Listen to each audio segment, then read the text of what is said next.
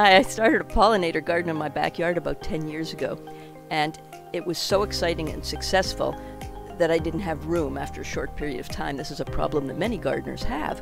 So we decided to tear up the front lawn too. We took it out and put in this pollinator garden, and it's always a work in progress, but I don't like to do an awful lot of research, so I used the Pasternak method of trial and error, and in just 2 years I had a fantastic pollinator garden. This particular plant is called New England aster, and I didn't plant it. It grew from a plant in the backyard all by itself and is very happy here. In the fall, it'll have purple flowers that the migrating monarchs like.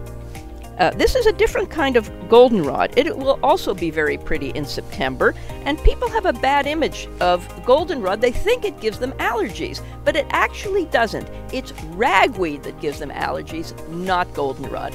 However, the Canadian goldenrod, which I have down here, is very, very aggressive. It's extremely beautiful, but it's aggressive. I have to keep a real handle on it, or that's all I'll have in this garden. So I plant one of the other 100 species of goldenrod, which are absolutely gorgeous, and everybody should have them. And we sprinkle a little dill there. It's not native, but it's a host plant for the eastern black swallowtails.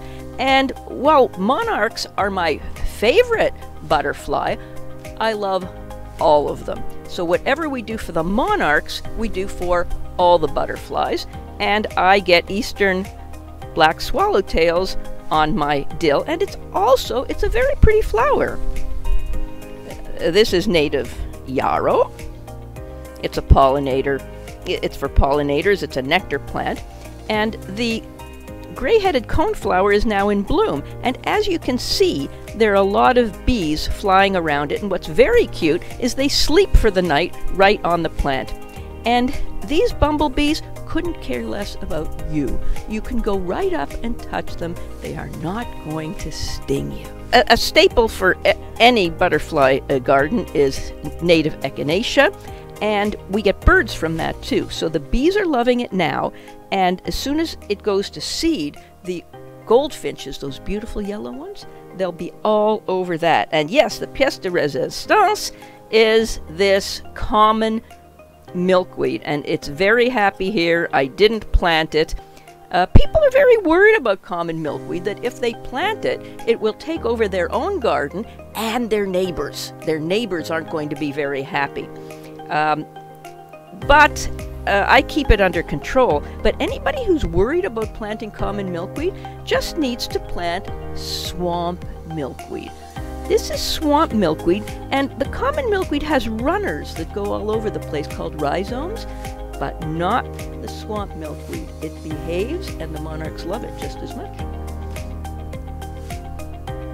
This is my favorite plant. It's called ironweed. It's like a gorgeous candelabra, and the one over there will be even higher, like 8 feet tall. It will be stunning fuchsia, and will last for weeks. So here's my other common milkweed that grew by itself over here. It's very healthy, and I have eggs on it all the time. If I don't check the eggs every 15 minutes, something will get them.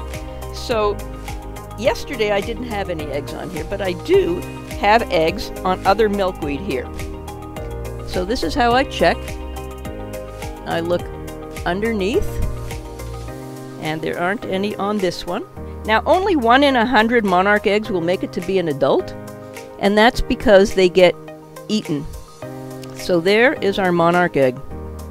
It's very, very small, and in a month, that will fly away. Well, all the spiders, the little red spider mites, any other spider, the earwigs will get them, and any other bug that's on this plant. And so a monarch came and laid eggs on quite a few of my swamp milkweed yesterday. I didn't take them in, so they're still here. By the end of the day, they may not be. I'll decide how many to take in, because one of my favorite activities is to give